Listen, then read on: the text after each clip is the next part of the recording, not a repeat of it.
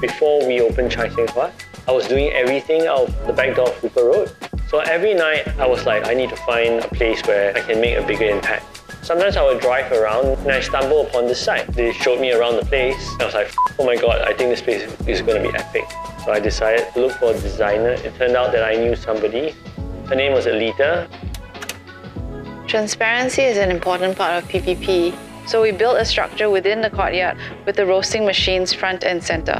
We wanted that whole bar vibe. So we installed a 360-degree coffee bar. I think that was the only coffee bar that was 360.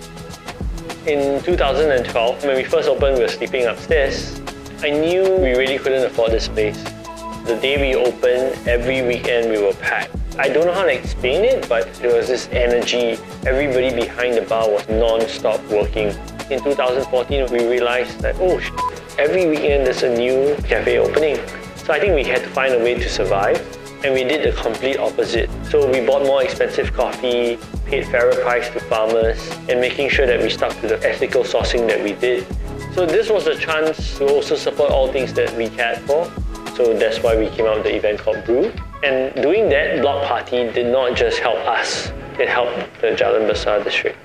We're looking forward to the next decade. In a way, the journey has brought us all back to where we started, brought us back to the farms, brought us back to the coffee, brought us back to the people, and sticking true to connecting people with coffee.